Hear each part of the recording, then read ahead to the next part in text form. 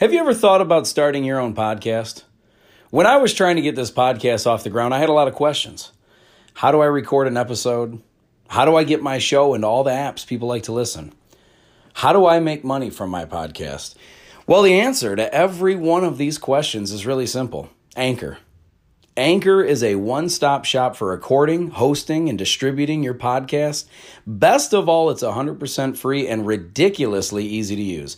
And now, Anchor can match you with great sponsors who want to advertise on your podcast. That means you can get paid to podcast right away. In fact, that's what I'm doing right now by reading this ad. When I started using Anchor to do my podcast, it was so extremely easy that I haven't even bothered to look for another app to use. I love this app. It's the only one I deal with, the only one I even recommend, period.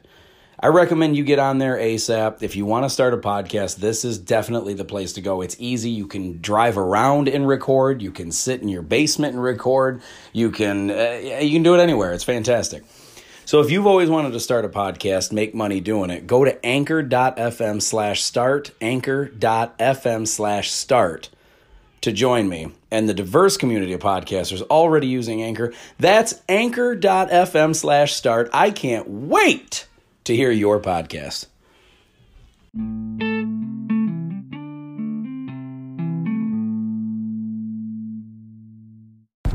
What is going on, ladies and gentlemen? It is Adam Rich.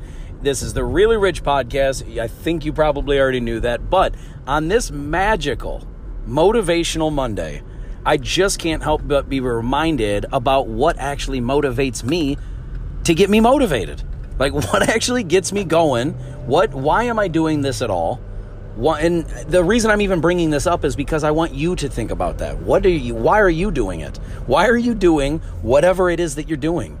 Do you have a goal? Do you have a plan? Is it something that you were talked into? Is this was this the safe bet that you just, happen to fall into and you're comfortable now? Is this the thing that you've been passionate about your entire life that you've been wanting to do? Are you killing it? Like, what is it that you're doing and why are you doing it? And that's all I'm even wanting to bring up to you today. I just want you to start your week thinking about why on earth are you doing anything that you're doing? Like, where is your head at? And what are your goals? What are you setting forth for the future? Are you just going through the motions? Do you even have a plan at all? This is the thing, is like so many times we find ourselves in a mode where we're comfortable with what's going on around us, with how our life is or how our job is or whatever. And we get complacent. And that's when people start getting weak. And I don't mean weak physically. I just mean weak mentally, more or less. You get to a point where you don't push yourself. You don't strive to do better. You just kind of get through the moments. And the problem with doing that is that when you're comfortable and complacent, the days just tend to run together and each day just seems to be an extension from the last.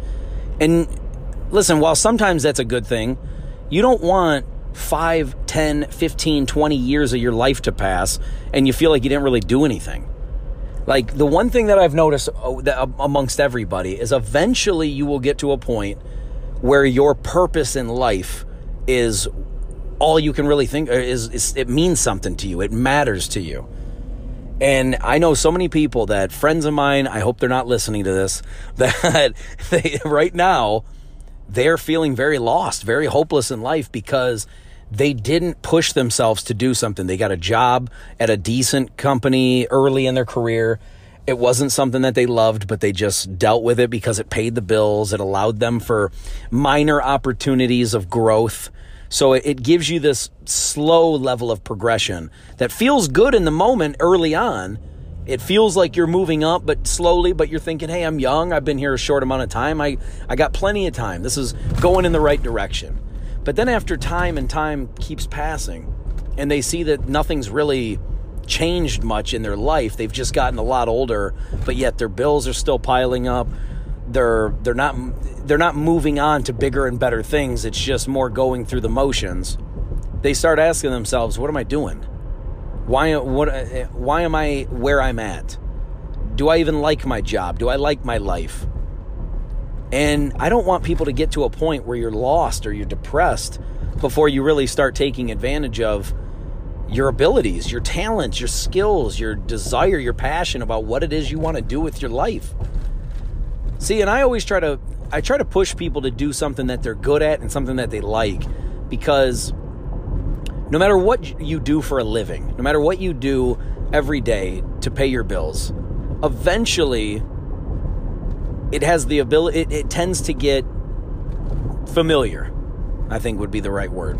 It gets to a point where no matter what it is you're doing, you're just almost kind of going through the motions because of the fact that either A, it's not a challenge anymore, B, you fell out of love with it, C, you don't really have that drive to do better, or maybe you have other priorities in your life. Maybe you got a family now and you don't really care as much about your job or your income as you used to. You want to spend more time with people, friendships, families, things like that. There's a number of things that can happen in your life that really will make you change your perspective and how you look at things. Look, when I was in high school and a little after high school, all I cared about was partying. All I wanted to do was party. And I didn't care about having long-term relationships. I certainly wasn't planning on marriage or kids. I didn't care about any of that stuff. I just wanted a job that would pay my bills.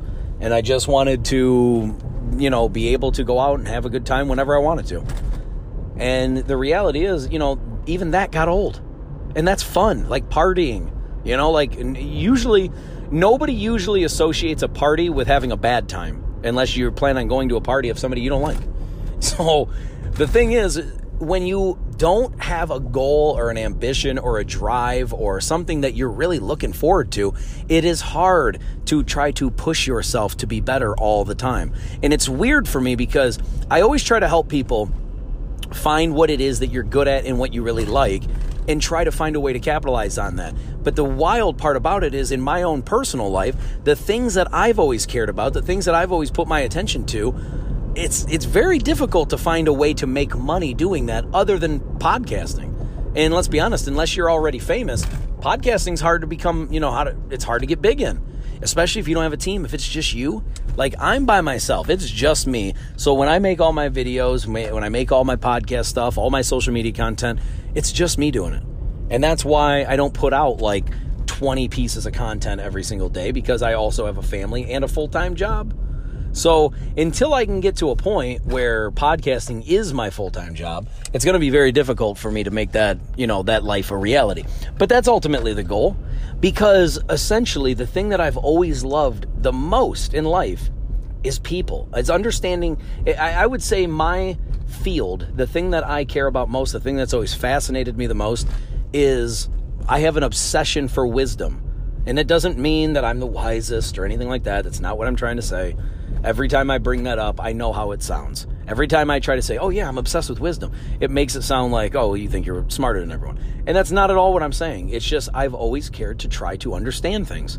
I've always tried, I think truth is so important. I think that, and of course everyone says that, but then so many people I know will just believe whatever garbage gets spewed out by anybody. If somebody's on TV and they just say something, so many people will look at a person that's on TV and automatically assume that whatever information is coming out of that person's mouth, it has to be correct. Because why else would that person be on TV if they weren't competent, right? And the problem is how often do we see that now? There are so many people on TV that are not competent. They're on TV because they're a lively personality, or they're energetic, or they know how to rile up a crowd, or they're a great host. But 9 times out of 10, these people are idiots. I'm just kidding. They're not idiots. But the point that I'm getting at is that a lot of these times, these people are not professionals. They are wrong so much. And if you watch mainstream media, CNN, MSNBC, if you watch these channels, the information they give you is always based on, they'll try to fit the truth around whatever narrative they pick the narrative first, and then they try to make it as true as they can. But the narrative is what's most important to them. They have a narrative in mind. They are desperate to force that propaganda nonsense onto you, regardless about how much of it is true or isn't. But they have a story that they are trying to tell you, that they are trying to basically sell to you. And when you click on these stories, or you turn on the TV and watch them, or when you go on YouTube or whatever and you try to watch these stories, it does not matter to them how true the stories are, because there are no repercussions. They'll tell you anything. Doesn't matter how wrong they are. You're going to tune back in again. And eventually you will get to a point where you stop watching it. Like I used to love watching ESPN. I hate ESPN now. I will not watch ESPN now unless it's like a special sporting event that is only on ESPN, then I'll watch that. But as far as the shows, and it's sad too because I like a lot of the anchors, like some of the TV anchors that are on, or the sports anchors, I should say, on ESPN. There's a lot of them that I like. The problem is I can't stand watching it anymore because all they do is they want to make it political. It's always some kind of they always want to talk about the protesting and the kneeling and Black Lives Matter and stuff like that. And it's like, dude, I'm not turning on ESPN to watch that stuff. I'll turn on CNN or Fox News or something if I want to hear about political stuff. But like, this is why the ratings are down on every sport, because they're overly politicizing things and people aren't tuning in for that. That's not why we turn on sports. Like if I turned on a superhero show, do you think I care about the politics at that moment? You think listen, I greatly care about what happened in Afghanistan and the people that have died, the people whose lives are now affected. I think that the president of our country is the biggest POS on the planet for how he handled this situation. That being said, I'm not turning on cartoons and sports shows and superhero show or movies or whatever. I'm not turning that on because I want to hear about what Biden did or what Trump did. I don't care at that point. When I want to hear about politics, I'll turn on politics. When I want to see superheroes, I'll turn on superheroes or sports or whatever. I don't turn on Avengers Endgame because I want to see them go back in time and reverse the election or anything like that. Like, I don't care what they do. I want to see I want to see things for what they are. I don't want politics and crap to be constantly infused in it. But I'm kind of going off in the weeds here. The whole point about it was the garbage narratives that they are forcing onto you. Do you turn on a football game or a baseball game or a basketball game or a soccer game because you want to hear about what political side is screwing you over? Or how they handle Afghanistan or the border crisis or the Keystone Pipeline or any of this stuff? No, like you don't. That's not the point right now. But there's so many news outlets out there now that all they care about is we have a way of gaining clicks. We will make it as provocative, as dramatic as physically possible. We'll get your clicks, and then who cares after that? Because even if they're wrong, you're going to tune in again because of the compelling news the entertainment that you're getting out of it, and then they're going to tell you more nonsense. The problem is when that's all you're watching, you're getting BS. You're getting information that's not true, and then you 9 times out of 10 you go and share that with other people, and then they're like, oh really? And then they trust you because they're friends with you, and then they don't even go and watch the news. They're just relying on you to do it and you to give them all the right information, and then next thing you know, you got a telephone game of lies, and then we wonder why the country's screwed or why the world is in chaos right now. Like, it's crazy. Right now, there is a major hurricane hitting Louisiana, Hurricane Ida, I think it is. And it's like destroying. I mean, they said it's one of the strongest ones since 1850. Does anyone hear about it or talk about it? No, all we can talk about is Biden and the presidency and the Afghanistan and all that. Like, it's insane what's going on. The only people that really even know or talk about the hurricane are the people that are in the area. But like, these types of things used to be news stories that everyone would cover objectively. And now it's like CNN doesn't care to cover that because it's not benefiting the Democratic side, because CNN, that's how they do it. Fox News is more Republican conservative. CNN, MSNBC, CBS, ABC, Fox, all of them, they are typically, not Fox, but they typically are all left, and then the Fox is mostly right. And I don't mean right and wrong. I mean right or left, up, down, all that. So anyway, the point is these people are telling you whatever they think is going to get you to come back. They don't care if it's correct. And I think truth, wisdom, knowledge, it is the most powerful, phenomenal thing you can have is knowledge and wisdom. And I think in studying people, studying the world, studying science, studying reality and history, studying how everything is and why it plays out the way it does, why people are the way they are, how their parenting has affected them, how their childhood has affected them, how their jobs, their lives, their views, how all of it works, right? I care greatly about all of that, but there's not a lot of money in that. So it's very difficult to try to make a career out of that. But it's okay because it fascinates me and I love it. And that's why I have another job. That's why I have a full-time job. But when this becomes a full-time deal, I will be able to put more value into it. I'll be able to put better videos, better production into it. be able to do more live shows where I can interact with some of the fans and stuff, and I cannot wait for all that. The problem is I need to get myself to that position first. I'm not quite there yet, so you guys bear with me. I love each and every one of you that are actually sticking by me and listening, even though it's not the greatest in production value. I get it. I'm sure you probably heard my turn signal in there a couple of times today, maybe the change jingling around in the door while I'm driving. But I assure you the eyes were on the road the entire time.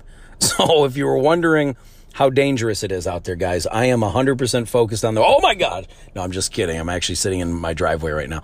But anyway, I love you guys, and I thank you so much for everything that you're doing.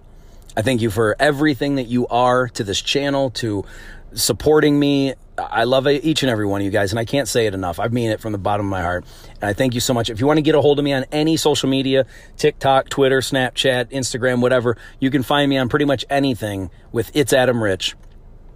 And don't be afraid. There's going to be some different, each social media, basically, I treat a little differently. Like TikTok, when you see me on It's Adam Rich, I do a lot of Christian talk, a lot of godly talk.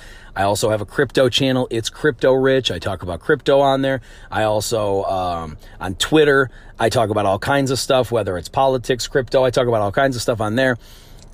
Just wherever you want to find me, please do it. Please just DM me. Get some kind of contact, and I love talking to the people.